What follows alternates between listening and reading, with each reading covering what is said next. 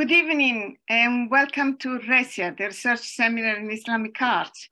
Thank you for coming tonight, and I'm very happy to have Domenico Ingenito with us, who is going to talk to us. He's in Los Angeles, and Los Angeles is a bit cold, he says, but not as cold as London.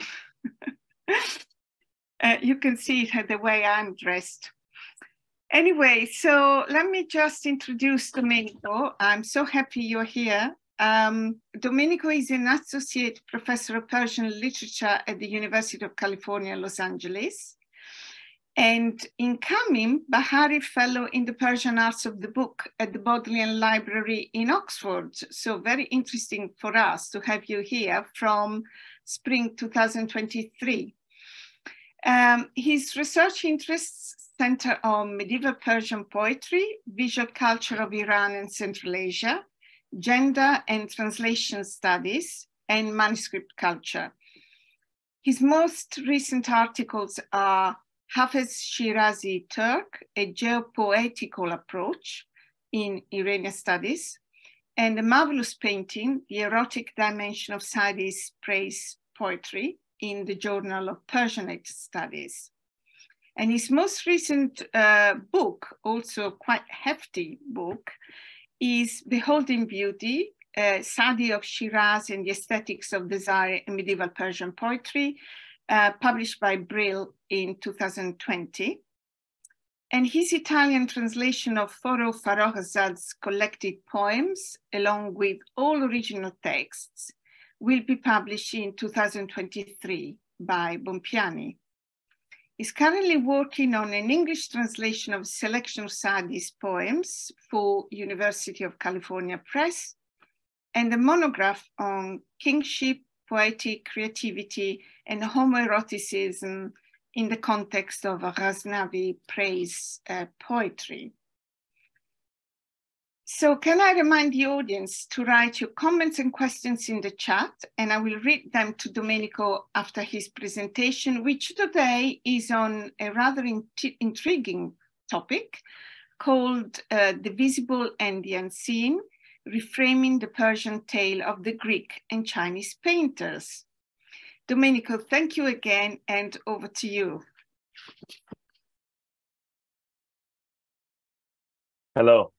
Hi, Anna. Hi. Thank you so much, Professor Contadini. I'm very honored, very pleased to be here with you and with your wonderful, wonderful audience of this series, of this workshop series that you so wonderfully, beautifully organized and run. Today we'll be talking about a topic that is part of the new horizons on my research interests. So I apologize if you will find my arguments to be rather unpolished, my translations even less polished. And I also need to clarify that what I'm bringing together, the materials that have been collected, make sense only thanks to the work of wonderful scholars who preceded me and who worked on this specific topic of Nizāmi's narration of the competition between Chinese and Greek artists. Scholars such as Priscilla Sujek, Christine Warumeke, and Margaret Graves, who published very recently a beautiful, beautiful article on the afterlives, of the visual afterlives of this story. So I very much indebted to them, and I wish to with my very modest contribution today, I wish to start bridging the gap between the history of Persian literature and the way we look at the way the importance, the relevance of sight, of beholding, of seeing, as it is represented in the Persian literary classics, and all the speculations and analysis that have been produced over the decades from the perspective of art history. So I really wish that through this kind of conversations and opportunities, this workshop in particular, we will be able to sort of meet with other scholars who work on the same texts and the same problems from slightly different angles. I prepared a PowerPoint and I'm going to launch it now with your permission. May I? Here it is. I'm sharing my screen first. Sure, we are looking forward to it. Here it is. Here it is. I can launch it now.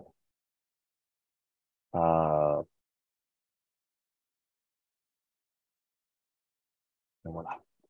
So, as you mentioned, the title of this talk is The Visible and the Unseen, Reframing the Persian Tale of the Greek and Persian Painters. I will start with two lines, two baits, two distichs by my poet, my favorite poet, Sadio Shiraz. I dedicated an entire monograph to his lyric poetry. But here we can see how the problem of vision, the connection between the visible and invisible, urges us to ask specific questions. So we see, I read the English translation, sit with the beloved for some time, forgetful of this world and the next. You will see wondrous images more alluring than Chinese and Greek paintings. It's a very interesting reference to the story that I'm about to share with all of you. For this meaning, Mani, for this meaning, a form is required that only Saʿdi can beautifully craft. Anything that surfaces from the soul finds its reflection on the surface of the heart. Many irons in the fire here, you can see. So we have reference to this mysterious parallel of Chinese and Greek paintings, the idea that this Chinese and Greek paintings, this picture gallery can appear in one's imagination before one's eyes when sitting next to an object of desire, possibly a real object of desire. And then we can see how this quest for beauty is conveyed through the quest for a meaning that needs to lend onto a form. A sohan, a speech that poets can craft in a beautiful way. And by doing so, create a parallel between what appears through the soul and what emerges on the heart of the beloved, of the lover and the beholder. So I will return to these lines at the end of my presentation to bring all these different threads together and see why we are here talking about Chinese and Greek paintings. Some of you might be familiar with Sadio Shiraz. He died in 1292 in Shiraz. He studied in Baghdad at the famous Nizāmi school. His major works are the Saʿdi-nāma or Bustan, Golestan, completed between the 1250s and 1258 CE, of course, and then collection of ghazals. I worked mostly on these collections and lyric poems. I'm working also on his obscene works. Thankfully, I will not share any obscene lines today. And then he was active also among the most important political figures of his time, specifically in Fars, the Atabegane Fars, the Atabeg of Fars, the Salghorid dynasty. We know that he was, we don't know whether he was attached to a Sufi order, to Tariqa, but he did have a Sufi lodge that was built on his behalf by the Jubayni family, who were the chief financial officers of the Ilkhanid state, right, the early period of Mongol presence in Iran. I will start with a passage that can set the tone for this whole conversation today on the visionary experience. What is a visionary experience? What does it mean to behold beauty beyond the boundaries of what is visible to the external senses?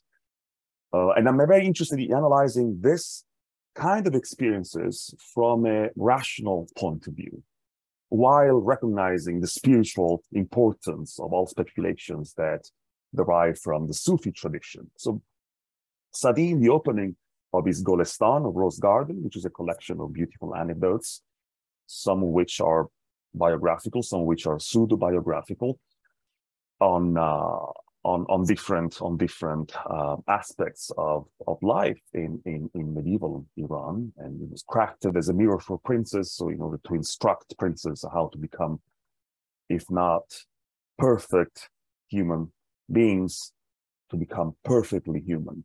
And in the opening pages of this book, Saadi talks about this visual experience of a master of the heart, a Sahib Del. One of the masters of heart, Saʿdi says, entered into a state of visionary rapture till drowning in the ocean of unveiling. So this is a metaphysical experience. It's a Sufi practitioner who experiences a connection with the invisible, the unveiling, mukashafa. As soon as he reemerged from this imaginal transaction, muamila, one of his associates asked him with joyful enthusiasm, "What presents are you bringing for us from the garden of fragrances that you visited?" The master of the heart, the Sufi, replied, "I was resolved to fill my robe with gifts for my companions once I reached the rose bush. But as soon as I approached it and started picking the roses, the fragrance of those roses intoxicated me so deeply that I lost control and dropped all of them." So here Saʿdi is playfully sharing with us the experience of contemplating the invisible, the metaphysical realm, through images that are particularly sensory. So we see how the senses are called into this exploration of the invisible. And it is on the basis of this connection between the visible and invisible and the relevance of the senses and sensory experiences that I want to explore a story that was mentioning in the opening today that has been explored by many scholars, particularly by art historians, and specialists of Persian literature are starting only now to reread and rediscover this wondrous narration that is found in the Khamsa, or the quintet of master of medieval Persian poetry, narrative poetry, Nizāmi of Ganjavi, who flourished in the 12th century, and composed these 5 masnavis, or 5 narrations, long narrations in verse, one of which is referred to as the Sharaf-nāma, or Iskandar-nāma, which is the narration of the adventures of Alexander the Great. And in particular, I want to focus on this story of the competition between Greek and Chinese painters. How does the story begin? Alexander happens to visit China. He's being hosted by the emperor of China, and they indulge with libations and a majlis, a proper gathering. And in the tradition of the Hellenistic and Persian majalis, or gatherings, they start having conversations about the beauty of the arts and the excellence of humankind and different groups of people in specific fields of knowledge. So they're talking about who is the most excellent in the art of poetry. So the most eloquent people are from Arabia. Poetry and music originated from Khorasan, whereas musical instruments come from Baghdad, and so on. At some point, the question that lands on the floor of this charming conversation is, who is the absolute master in the art of painting? And of course, the Chinese and the Greek are the peoples who are referred to, and being Alexander of Greek origin and being his host, the Chinese emperor, can see how heated this conversation became. So decided to settle their dispute through a pragmatical competition, a real competition. So eventually, and here these are my poorly translated lines. I apologize. Again, this is a work in progress. We're recording this session. It will be available, but please, if we have a conversation about this topic within a few months or years, when hopefully this work will be published, and probably I might present completely different solutions to these questions. So eventually they decided to solve their dispute by building a vault that curves like an eyebrow. The painters hung a curtain between the 2 curves of the vault. The Greeks were supposed to work on one side. The Chinese would paint the other side of the vault. So they separated the 2 groups. They would see each other's work only when the competition was over. As soon as they finished, the drape would be removed from the middle. And only then would everyone see which one of the 2 paintings appeared most wondrous. Keywords here are wondrous, no-ayin tar, now-ayin tar.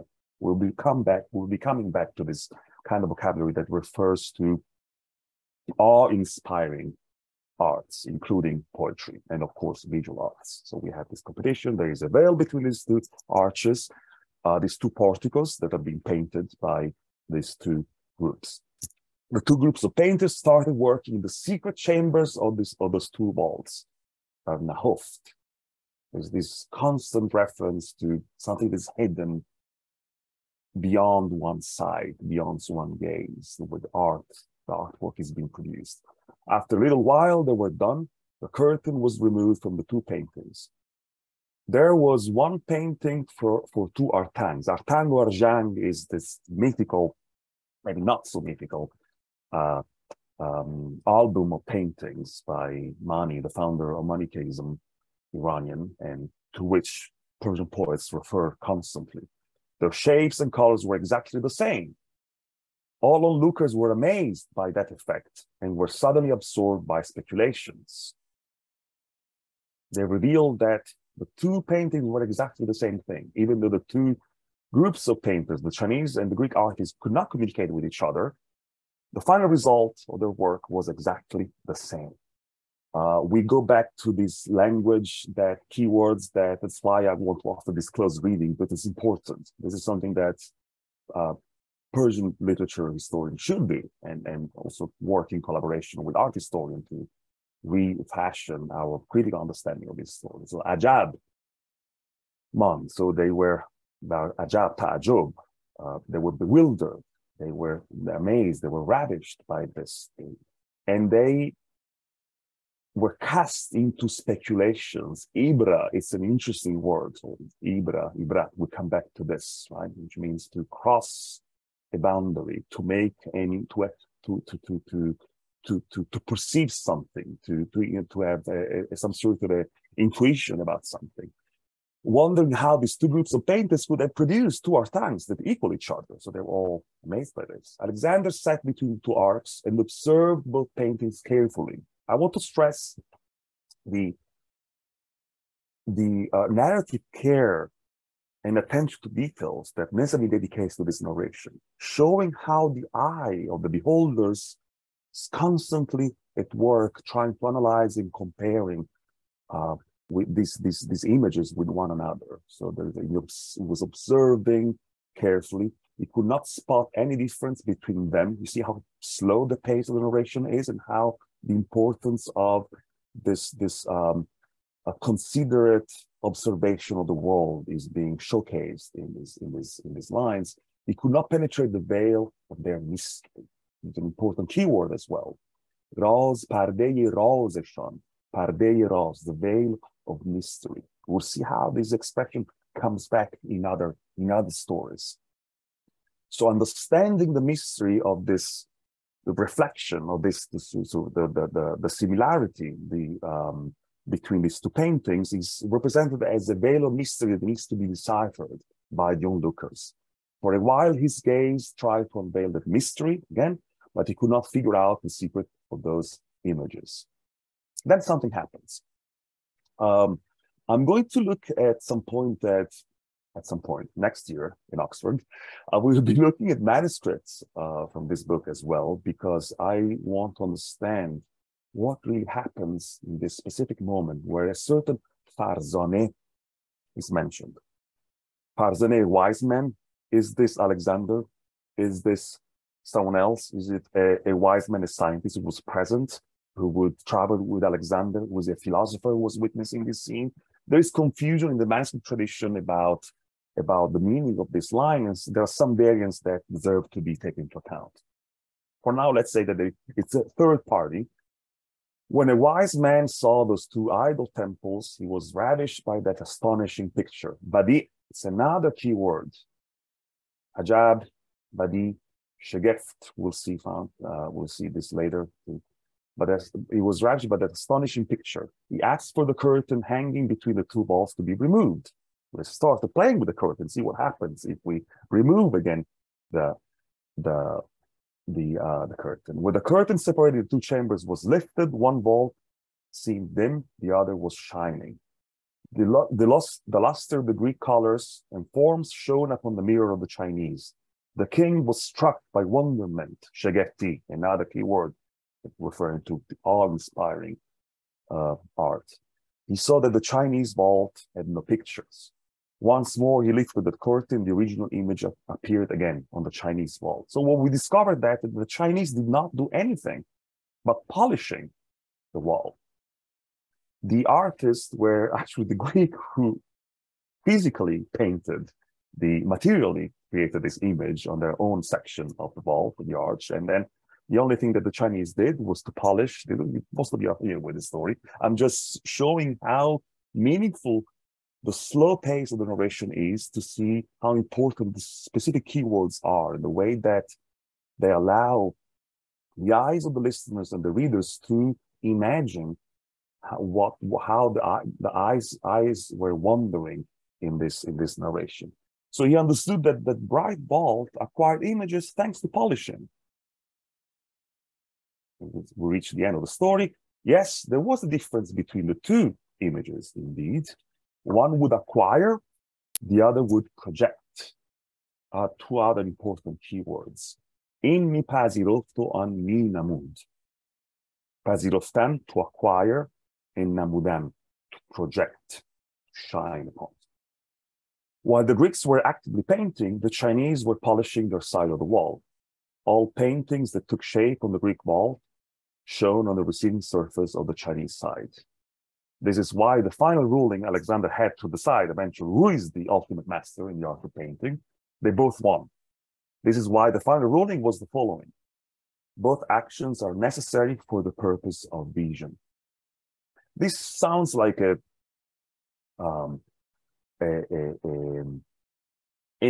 very nice and polite way of assessing, right, and resolving this dispute. But I want to meditate on this idea that both actions, polishing and painting, acquiring and projecting, as we can see here, also these two keywords, are necessary, yavari, for the purpose of vision, basar. Basar can also mean the eye or vision. It is both the organ and the act of seeing. What does it mean? What does it mean? What is Nizāmi trying to say? And here, I'm quoting, I apologize for this is not particularly elegant, from my own book, the 8th chapter dedicated to aspects of this story in the broader context of the quest for the invisible in its erotic context. Nizāmi's final gloss is particularly interesting. Polishing and painting are equally necessary for the purpose of vision, basar. While Priscilla Sujek has analyzed this story from the perspective of Nizāmi's assimilation of the theories of perception into the literary representations of visual arts, Christine Verhuijbeke has convincingly demonstrated what the philosophical underpinnings of this anecdote are. As a further elaboration on the perspective of these two scholars, I would be inclined to read Nizāmi's remark on polishing and painting as a gloss on the different roles of the internal senses in managing the relationship between optical vision and the imaginative faculties. In fact, at the end of the narration, the author refers to the Greek painting as a projecting minamud image, whereas he qualifies the Chinese counterpart as the receiving mipazirov depiction. Let's take a look at the theory of the internal senses. So we know that this is a paradigm that was developed well before Ibn Sina of Avicenna, the Persian philosopher and polymath who flourished right between the 10th and the early 11th centuries. And he systematized what was already available, showing how the brain can be divided in different ventricles and different parts in which there are different functions and different faculties known as the internal senses are lodged. We have a common sense that collects and coordinates the sensations received by the 5 external senses. Then we have a retentive imagination, khayal, which stores all the images that are collected by individuals through sensorial intellectual experience via the common sense of the practical intellect. So this is the retentive, the storage room of whatever the senses can perceive. And then we have the composite imagination. It is the faculty that allows the formation of dreams and visions, and which shapes images that do not correspond to objects that exist in the world of external senses. You know, one of my example with my students when we're talking about the internal senses is imagine that I have two wings appearing from behind my shoulders, or to stay in Iran epics, see two snakes appearing from my shoulder blades. You're using, if you imagine that, you're using your composite imagination. You're combining images that were stored in your recurrent imagination and creating something completely new, right? If you close your eyes. Then we have the estimative, wahm, that receive the non-sensible, pre-intellectualized concepts, ideas, or meanings that relate to specific objects of visual perception. Then we have semantic memory, which is storage room of wahm, or the estimative. Now, Nizāmi was familiar with this tradition. Given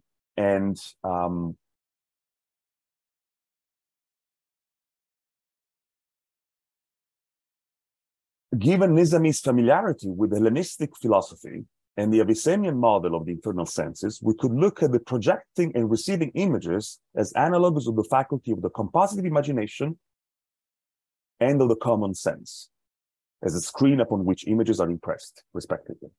Therefore, the story could be reread as Nizāmi's meditation on the role of the internal senses in the processes of intellection and empirical observation of reality. That's why we can explain why there's this constant narrative emphasis on witnessing how the eyes can witness and what happens, right? So we can see how these two, we can think about these two chambers, these two walls as an enactment of how the internal senses communicate with external senses, and vision is produced in one's mind. This analogy helps us reconsider specific aspects of al-Ghazāli's spiritual approach to the same narration. We know that this story was narrated by al-Ghazāli, one of the most important Islamic thinkers who died in 1111 from Eastern Iran. And I've been working mainly on his Persian treatise, Kimya Sa'adat, The Alchemy of Bliss. And he has this beautiful chapter in his most famous compendium of religious sciences, known as Ihya Ulumuddin, Revival of Religious Sciences, in the chapter called The Marvels of the Heart, in which he tells the story. So al-Ghazāli was flourishing a few decades before Nizāmi, and they were both drawing upon a similar, probably similar version of the stories, but they turned their narration they took their narration toward different horizons of meaning. Let's read what al-Ghazāli says about this story. So they lifted the veil, and behold, on their side there shone forth the wonders of the Greek skill with added illumination, dazzling brilliance, since that side had become like a polished mirror by reason of much furbishing. Thus the beauty of their side was increased by its added clearness. The care of the saints, and this is the way that al-Ghazāli interprets this story, in cleansing, purifying, and clarifying the heart until the true nature of the unseen, the invisible, shines forth clearly therein with utmost illumination, is the work of the Chinese. The care of the learned and the philosophers in acquiring and adorning knowledge, and the representation of this adornment in the hearts is like the work of the Greeks. So it's comparing Sufis and saints, spiritual masters, with philosophers and scientists, and see how both groups of people can reach the truth through different ways of working on their internal and external senses in connection with the sacred knowledge and the invisible. This analogy helps us reconsider specific aspects of al-Ghazāli's spiritual approach to the same narration, which he tackles in the context of a discussion of the preserved tablet, Lawh Mahfuz, that is included in the 21st book of the Ihya. In his version, al-Ghazāli compares the Greek artists to the philosophers and the men of wisdom who attain spiritual knowledge through study and discursive inquiry. The Chinese painters, on the other hand, stand for the Sufis and the saints who access the supernal preserved tablet by polishing the surface of their hearts to receive the reflection of the unseen. From al-Ghazāli's wording, one can detect the paramount relevance of the visual dimension in the effects of these two approaches On the one hand, we found the wondrous colors of the Greeks, whereas the Chinese achieved the same result without applying any color. By doing so, al-Ghazāli presents the speculative and the contemplative paths as approaches that are equally valid, just as the final result of the Greek and the Chinese painters are equally beautiful. Interestingly, al-Ghazāli mentions that the reflecting process has bestowed great clarity upon the Chinese image. This is something that also appears in Nizāmi's story, but is not as evident as in this specific passage by al-Ghazāli. This concise observation has induced some scholars to assume that the Iranian theologian narrated this parable to defend the supremacy of the contemplative over the speculative, of the Sufi way over the inquisitive path of the philosophers. However, as noticed by Ibn Khaldun in his commentary on the passage, al-Ghazāli's symbolic juxtaposition functions as an analog of the two facets of the heart, rational soul, one of which opens to the external world, whereas the other peruses the celestial matrix of creation, the preserved tablet. We should therefore explain the less clear image rendered by the Greek painters by the veiling effect of the curtain of the body, whose material nature tends to obscure the clarity of the images descending from on high. So here al-Ghazāli opens a whole new window on the problem of vision beyond the boundaries of the visible world, something that is contained also in Nizāmi, but from a completely different perspective that dwells more length on the perspective of the philosophers, on the physiological, philosophical possibility of seeing and representing how vision takes place. What is the problem of polishing the mirror of the heart? The idea is that the human heart, in the Sufi tradition to which al-Ghazāli belongs and which he crystallizes, the human heart acts like a mirror that is naturally capable of reflecting the unseen, the invisible world, referred to as the preserved tablet, or the matrix of the book, or al-Kitab, like the Quran, or in Avicennian cosmological terms, the soul of fixed stars, or the active intellect. So there is the idea that the macrocosmic matrix of the world is reflected onto the microcosmic presence of the heart, which is like a mirror that can see, can reflect what is next to God, right? This metaphysical matrix of the world. The body, however, along with its carnal passions and external perceptions, veils the heart and prevents it from visualizing the supernal realm of the unseen. And Saʿdi, for instance, says, the heart is the mirror that reflects the form of the unseen, provided that no rust covers its surface. So we can have different ways of visualizing the invisible through a close approach to the perception, the sensory perception of the world, of the visible world. So if we follow al-Ghazāli's narrative, we can have an rational inferential approach, which keywords like ibrat, tafakkur, and ta'ammul, which are found also in Nizāmi's narration, teleological contemplation, sacred eroticism, to observe beauty and produce an inference, an intuition about the origin of this beauty. And then there's an imaginal cosmological approach, dreams, spiritual training, and sama, or listening to music. So we can see how these are all ways of thinking about the invisible by operating, by modifying the connection between our body and the world that surrounds us. And in fact, we will find here a beautiful passage by al-Ghazāli in Persian from his book Alchemy of Bliss, Kimya al-Sadat, that parallels what Saʿdi was telling us in the opening of the Golestan about the visionary experience. And here we can find all the physiological and philosophical elements drawing upon Avicennian theories of perception, internal sense, and which were also reverberating throughout Nizāmi's work. We'll see how we can finally create a chamber of resonance between these different sources. Ghazāli says, those who turn invisible to themselves and to their own sensations, and as it is customary in the beginning of the path of Sufism, delve into their own selves and plunge into the remembrance of God, will have a taste of the other world's realities through the process of witnessing, mushahada. This is because the carnal soul, by going dormant and weakening, does not prevent them from accessing the truth of their essence. Therefore, their condition would be akin to death of the dead. Anything that to the others is unveiled through death would become accessible to them in this world. In most cases, whenever they come back to themselves and to the sensible world, like the Sahib Del, the master of the heart that the Saʿdi was describing, they might have no recollection of that experience. And if they recall something, they might talk about it. And if the storage of their imagination, this is a technical word to refer to the Avicennian retentive imagination, khazanei khayal, depicts their recollections, it will appear as an image. For images can be best stored in the memory so that they may be retrieved. So we can see how here al-Ghazāli is trying to combine philosophical speculations of the internal senses and the actual vision with the Sufi path leading to the contemplation of the invisible.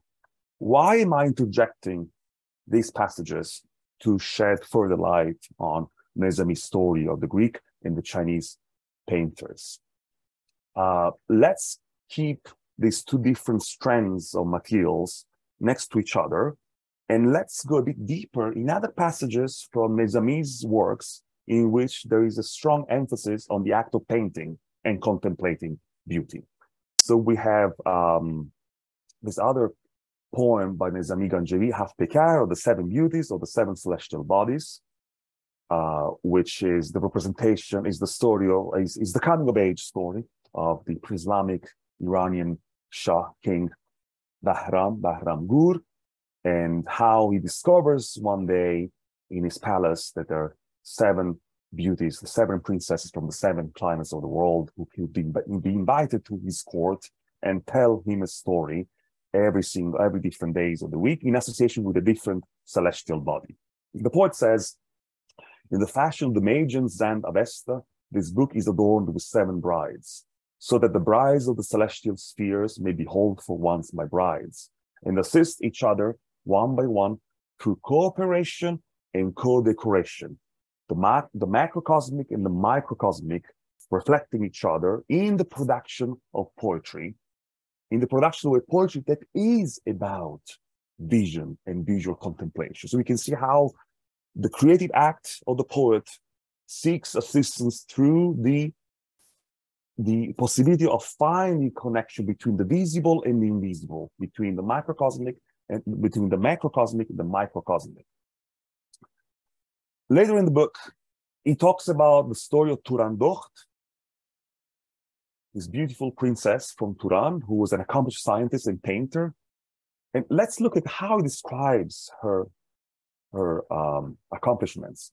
Besides beauty and a sweet smile, she was adorned with the gift for science. Having learned wisdom from all disciplines, she wrote pages on every art and read about the occult sciences and witchcraft from all the world's books on magic. She knew the temperaments of all celestial bodies and compared the elements with one another. She knew what makes all humans human and what the stars allot humankind. That angelic woman who lived in a castle was also a painter of the Chinese picture gallery. Whenever she touched a painting with her brush, colors would solidify like pearls inside the shell. With her brush, as dark as the Virgins of Paradise tresses, she painted with light upon the shadows. Here there's this esoterical approach to painting, to the arts, which is not completely detached from the philosophical and learned processes that at work in the Iskandar-nāma, in the story of the Greek and Chinese painters, but we can see how here Nizāmi is sort of creating a new layer of meaning for the mystery of visual representations, specifically in the context of this magician, artist, scientist who know the secrets of the world. And this, I'm very fascinated by this line. Soyero naksh bar zadi az nur. She could paint with light upon the shadows. Let's keep following this thread. I don't have specific answers for what this really means in the context, in the overall context of Nizāmi's work, but I want to compare these passages with another set of another story, and then I will be done. Sorry, I'm taking too long today. This is also a narration some of you might be familiar with already, from another book, Khusraw-u Shirin by Nizāmi. in which, in the one of the first chapters, this young prince of Iran, Khusraw Parviz, is seeking a lover, a beloved, and his boon companion, Shapur, who is a painter, an artist as well, finds a solution, and he knows of a beautiful princess named Shirin who lives in Armenia. And he devises a stratagem to allow them to meet and fall in love with each other. So the king had a special boon companion named Shapur, who traveled the world from Morocco to Lahore. His painting skills could have inspired many. He could teach Euclid the art of geometry. He was an expert calligrapher and a talented portrait painter. Brushless paintings would emerge from his imagination. It's very important. Priscilla Sujak has a few thoughts about this image. I would like to take them a bit further. The idea that he could paint without a brush, only through the act of imagination. This is also important. Let's try to compare this in our mind with what was happening in the story of the Chinese and the Greek painters. What is the role of the imagination? How did imagination digs into the relationship between the visible and invisible, through the relationship between what is represented and the source of representation? So it's not just about the mimetic correspondence between what is visible and what can be represented, but it's about the work of the imagination in creating parallels between these two different realms. What is Shapur's stratagem? He decides to cause Shirin to fall in love with Khusraw by painting his portrait, his image, and hanging it there on a tree in the place where Shirin and her companions or friends were playing. She sees the portrait for the first time. They brought that portrait to Shirin. She contemplated the image for several hours. Again, we have the idea of pondering, meditating, contemplating slowly. The process of the mind approaching the visual through with a slow pace, at a slow pace. She could not take her eyes off of it, nor could she decide to take it with her. Every glance upon it made her drunker, beside herself with any new sip from that cup. Her companions torn apart that very fine portrait, which would cause Chinese paintings to pale. The comparisons with what the Chinese were doing is also this infratextual actually correspondence, also particularly fascinating. When Shirin asked about that portrait, they told her that demons must have lived such a simulacrum. And here this important keyword, timsal.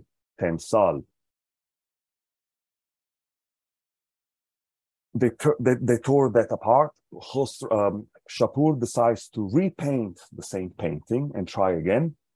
So Shirin sees that again for the second time. Where Shirin lifted her eyes one more time, she looked again at the spiritual simulacrum. Her soul's birth took off from her chest. Her tongue was locked. She could not utter a word. She asked her friends, crying, "What is this situation?" She was wrong, for that was imagination. It's a very interesting line, too. She was asking, what's happening? What shehalas? It's a very colloquial way of saying, what's happening to me? Why is this painting here again?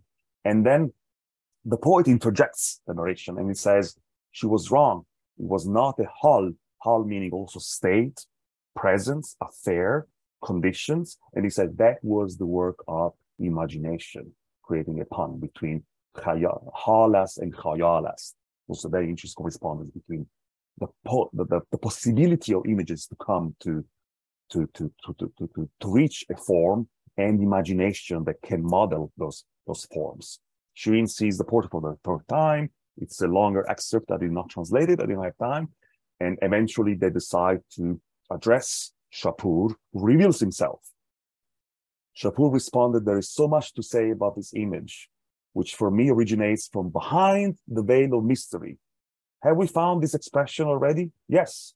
The behind the veil of mystery, Pardeye Raz, is exactly the same expression that Alexander was using when trying to crack the mystery of the Chinese and Greek paintings corresponding to each other. So it's interesting that there is the idea that the art of Shapur also is coming out from behind the veil. And Shirin responded, I fell in love with this image so deeply, day and night, that you'd say I became a worshiper of idols.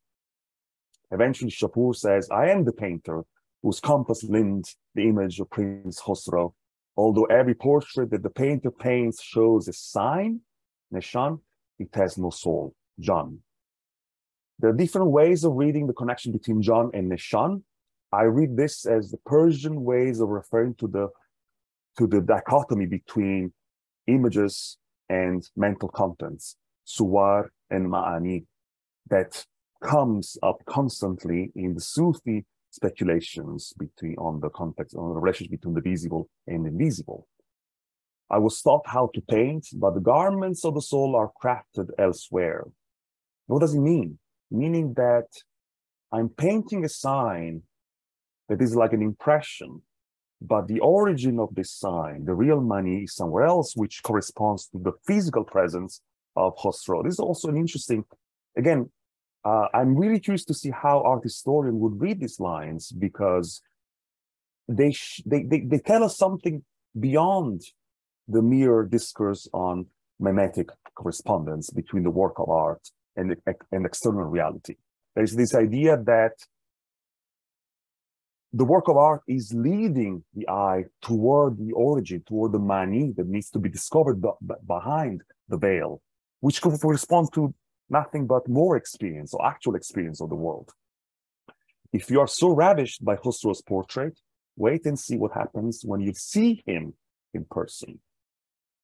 You see a world created from light. Despite having no experience of the world, light will shine in your eyes. I'll stop here for now, even though I have a Ghazal by Saʿdi. We can read this together during the Q&A, or I can just leave it here on the screen. Go on. Sorry? Please go on. Okay. So there is this, I don't have conclusions. My conclusion here is, what can we do with these materials when they are rotating around each other and they're sort of telling us something more about any simplistic literary understanding of our of the way that we read the story of the Chinese and the Greek painters. The link I want to create here is the connection between the work of the artist as a painter and the work of the poet. In the rest of the narration, Shapur starts, he says, if you love this image so much, you should see the real thing.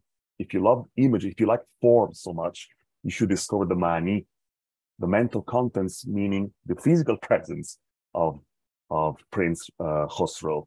And he starts describing him. And the description of the beauty of this young prince is so fascinating, because he recreates through language what images were already doing, adding a new layer to the connection between the visible and invisible, between the forms, visual forms, and the external reality.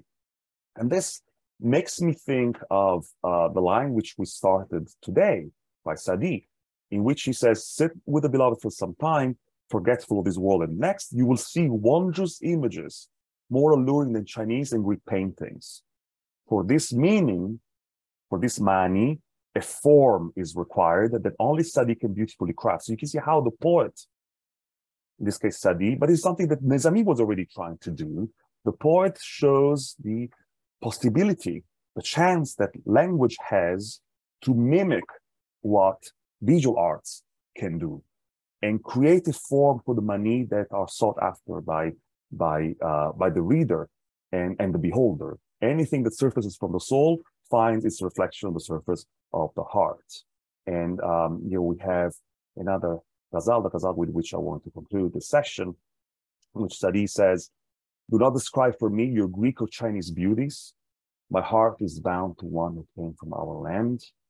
When he resurfaces to my memory, and only then, I lose a recollection of the existent and non-existent.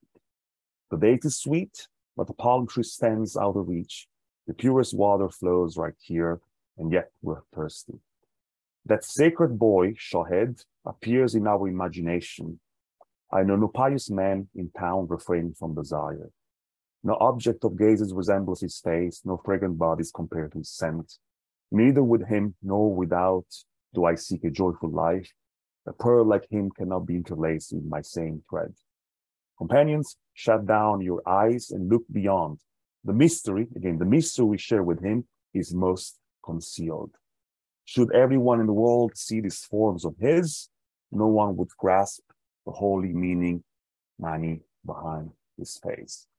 All of this to say that we could make use of Nizāmi to reread Saʿdi from a perspective of philosophical speculations on the role of imagination and vision and the visual arts. And we could read Nizāmi also from the perspective of a Sufi tradition, even though Nizāmi was not a Sufi, even though it does not really use Sufi language, technical language in his work, but we could read his meditations on painting and visual representations through this quest, this alternation between forms and mental contents that appear in the Sufi tradition, elevated to the status of poetic art by Saʿdi and the likes. And thank you so much for your patience. I really lingered for too long. I'm done now. Thank you so much, Domenico. That was a really interesting talk and insights into this complex world of vision, imagination, and artistic experience. And audience, write your questions or points in the chat. So we have one. Harry, Domenico, have you read Michael Barry's book, Figurative Art in Medieval Islam? He answers most of your questions. In Rumi, the Chinese painter. I have, but I did not get I did not get the answers I was hoping to find. Not yet, but I should probably reread it and reconsider it. And the second point is, in Rumi, the Chinese paint and the Greek polish. What do you make of this reversal? It's interesting. I think that in Rumi's case, the Greek polish, probably because Rumi was located in Anatolia. He was located in Rum. And there is probably a connection with ascetic practices that he could witness. The reference, I think that there's something that relates to the idea of spirituality belonging to Anatolia and the spaces in which Rumi was living, hence the inversion of the roles. And the Chinese is they're just represented as a literary topos, as excellent painters. So I think that's that. Oh, I want to talk about Rumi as well today, but we didn't really have time. It's also very fascinating. It really takes the whole story to a completely different direction, denying the importance of external reality almost. Kaveh Hemnat, I'm curious about your thoughts on the money story that follows or is interpolated at the end of the painting contest story, and how that might shape our reading of the painting contest inside the giant skull, as it were. I'm still thinking about it. It's something that, you know, the image of the dog that is dying, that is the rotting dog that is on the surface of the lake. I'm still trying to understand also how the Artang or Arjang is mentioned in the story. So there must be an intertextual connection, but I'm still trying to read how the two narrations really relate to each other. But it's an important transition that needs to be taken into account. And Caroline Mauer, thanks for this exciting talk. Which modern visual artists, poets have circulated these images further, or nobody? As far as the late medieval period and early modern we are concerned, I will refer to Margaret Graves' recent chapter. I don't really know much about modern, late modern, or contemporary. Here you see, here we have Harry. So Caroline says Michael Barry. Henry Matisse, for instance. Yes, yes, this is fascinating too. Yeah. But I don't really know much about the modern, specifically modern reverberations of this story. Sure. Simon O'Meara, many thanks for your lecture, for taking us to these marvelous poetic realms. My question is quite prosaic. Might acquiring and projecting be related to theories of vision, intromissions versus extramission, as to theories of the workings of the imagination? Yes. I only see the intromissive theory in this line of thought, in the Avicennian line. I don't really see extramission as being particularly resourceful as a model.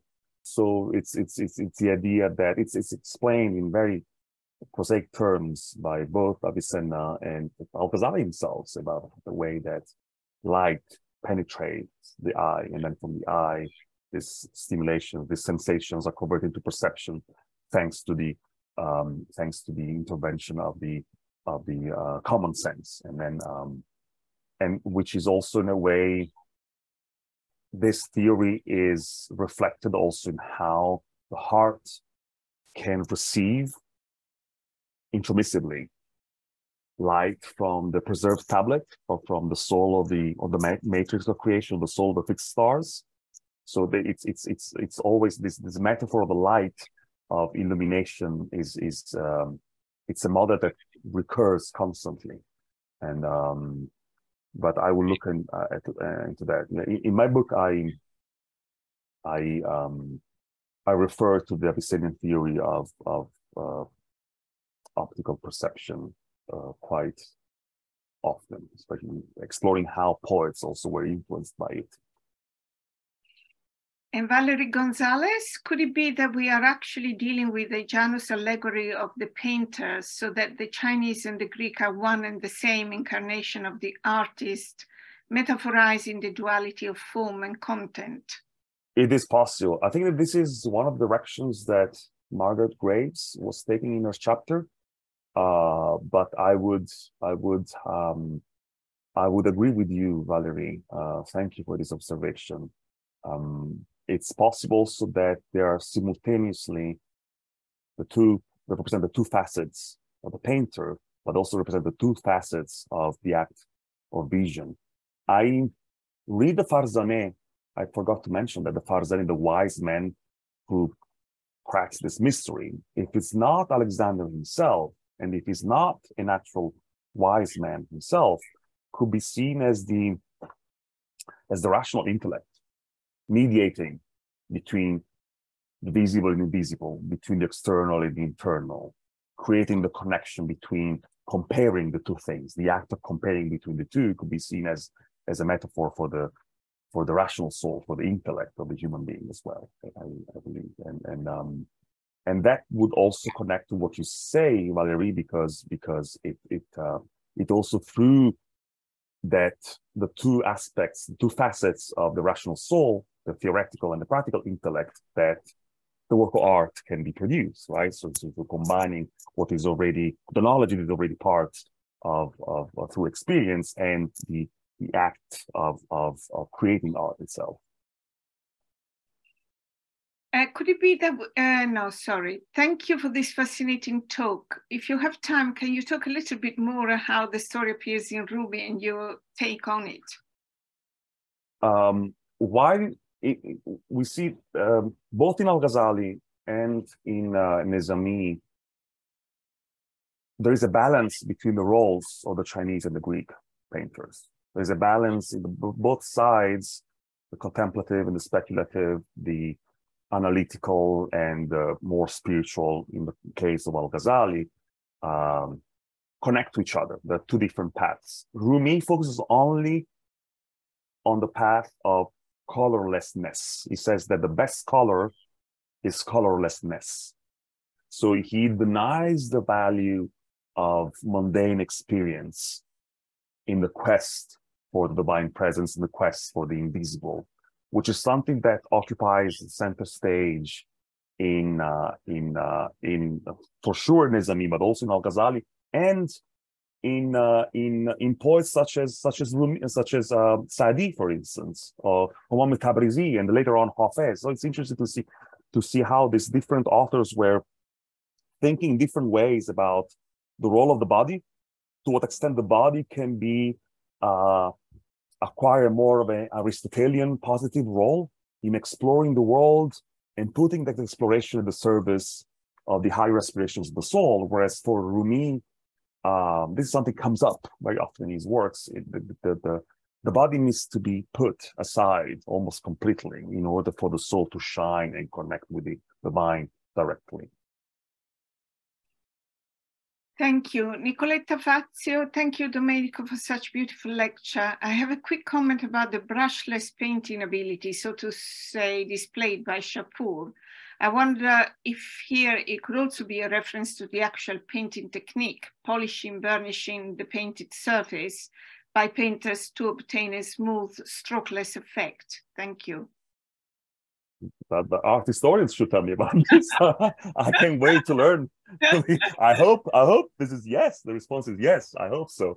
But I don't know. What do you think? What is your take on this? I'm not qualified to respond to this. That's one possibility. One question I had was, or one comment I had is whether, you know, we can also talk about this acquire and project that you were talking about. Whether we can also talk about optical illusion in this, you know, I mean, we have, for example, that passage from al-Maqrizi of a competition between an Iraqi and an Egyptian painters during the Fatimid period. And they decided to paint a dancing girl that would be seen as entering a wall, and the dancing girl that would be seen as coming out of the wall. And of course, the two, you know, did a magnificent work, etc., etc. Of course, the passage doesn't tell you how they did it, what technique they used, but I think it's a very important passage. Well, on one hand, because it tells us that Fatimids had wall paintings, which don't survive very much. But on the other hand, is this optical illusion that you can find in Pompeii's frescoes of exactly, you know, flying figures or dancing figures that look like they're going in and others that look like they're coming out. So I just... No, yes, it's what you're saying also makes me think about the anecdotes about money and illusion, and how the illusion is part of the process and creating something that cannot be touched. But again, it's this idea that we read these stories at times, especially when we read in Nizāmi, through the lens of modern conception of exact mimetic correspondence between the work of art and the external world. And the way they're phrased on the surface level seem to match our modern post-perspective influences, but there is something more, and the way that the imagination is involved in this process is particularly interesting, in the way that the act of comparing, the possibility of comparing between the work of art and the origin, and the quest for the origin, which involves experience and the quest for experience in ways that they're not necessarily part of the discourse on modern perspective and mimetic discourse. There's something there that needs to be re-explored, and Nizāmi is a master of you know, he masterfully depicts this quest for experience that stems from the realization that there is a correspondence between depiction and the depicted, and that's why I really love the slow pace of these narrations, in which you see how the eye goes back and forth and then stops, and there is meditation, there's the thinking involved, and then back to the external reality, and this is exactly what happens in the moderate strands of Sufi thought, in not denying experience, but actually using experience as a way to understand the divine not beyond the body, not in the body, but through the body. Thank you. Irina Bistron, some modern science behind our vision in blue and gold. And then I think, Irina, you attached something, but we can't really see that. I'm seeing it. It's a beautiful image. I don't understand what it is, though. Okay. Nicoletta says, let's talk about it in Oxford. And Karen Pinto, thank you for a beautiful, enlightening talk. Much food for thought as I contemplate cartographic visions of the world. Interesting. I also wanted to, it's more of a comment, because you were talking about, you know, the paintings and how they sort of reflect these stories. And of course, you know, I mean, as art historians, we battle for the relationship between text and image, and to even be included into the art historical discourse. It took a long time before that happened. But also we look at the agency of paintings as not only commenting on the text, but also as expanding on it by providing wider contextualization, that it's not necessarily prompted by the text itself, but also by providing a visual experience which is completely beyond text, and creating a narrative in their own right. And perhaps, you know, one could look at those paintings also in that way. You know, I wonder whether you have any thoughts on that.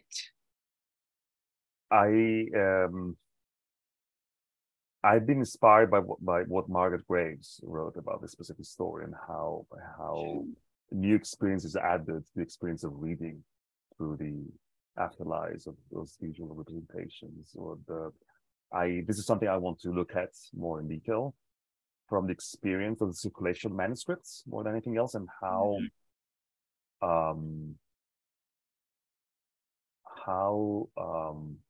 important is the role of textual variants that are found, for instance, in the Timurid period. How was the story of Nizāmi's Haft Paykar, for instance, of Sharaf-nāma, Iskandar-nāma, Iqbal-nāma in this case?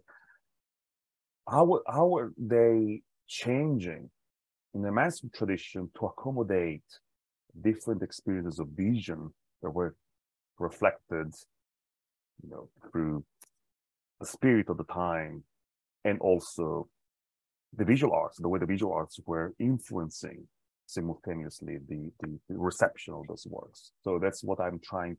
I'll try to do in Oxford. Once at Oxford, I will try to sort of go beyond the idea that we need to establish an urtext for Nizāmi's works, and analyze the history of reception of his works as something that is as a sort of self-reflective on the way that was modifying the perception that readers had of the text through the visual arts, how the visual arts were guiding the eyes of readers and copyists in creating forging new lines, creating new connection between different portions of the text, and sort of transforming, at times radically, the original text. So that's something that it's worthwhile exploring, because it will probably shed more light also on the complexity of the way that these poems were originally composed and circulated. Sure. And the images that might have circulated early on, and they're not available to us, unfortunately. Mm-hmm. I was thinking that, you know, between the text and the painting, the third element is like you said, is the reception, is the audience. Have we lost you? No, I'm here. So you know, the element of wonder, of ajaib that you mentioned,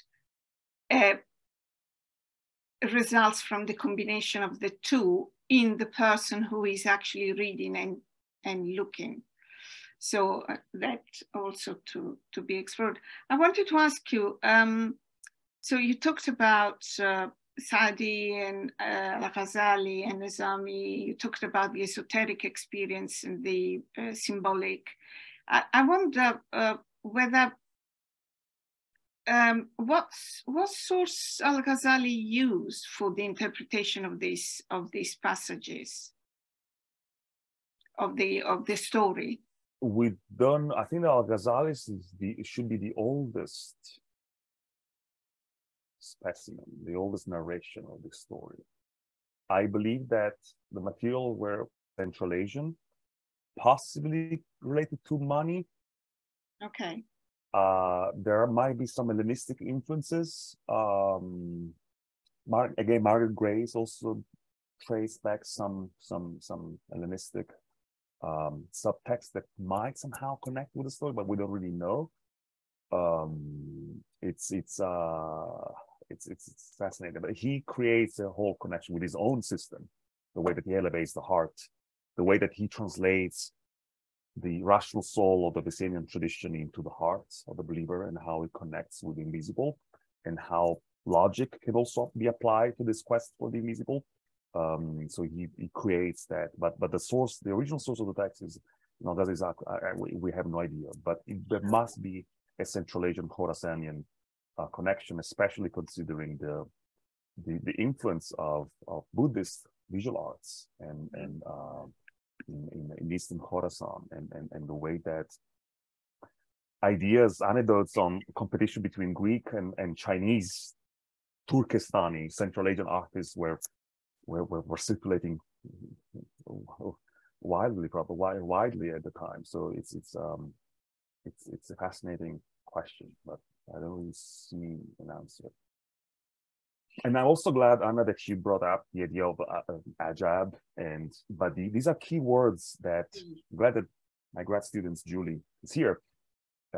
We've been thinking together about something that Lara Harb explored in her book on badi, and also Justine Landau a few years ago in the context of Persian literature and Persian manuals on literature and rhetoric have been working on is the idea that poetry needs to generate wonder, amazement, and the rhetorical arts are something that is there to create that shageft, that shagefti, that badi, that no now ayin that Nizāmi refers to. So I like the way that the poet is a meta conversation on the art, or writing poetry through the visual arts.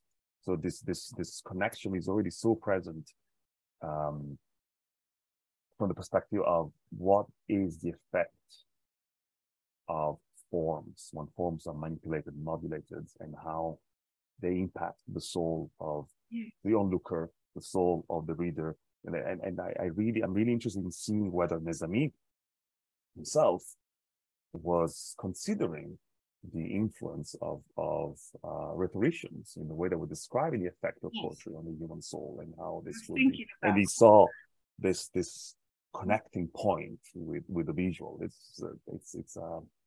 I think that would be a very interesting point to explore further. Yes. Well, Simon, might the distinction between textual images and painted and other images be overplayed in academia?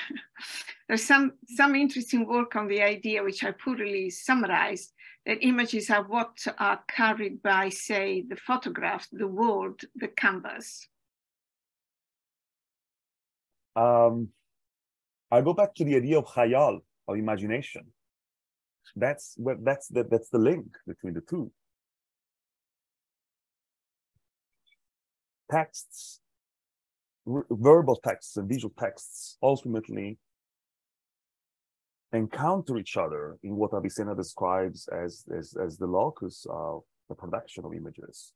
Khayal or takhayul, so the retentive imagination, but even more importantly, the compositive imagination, where in this idealistic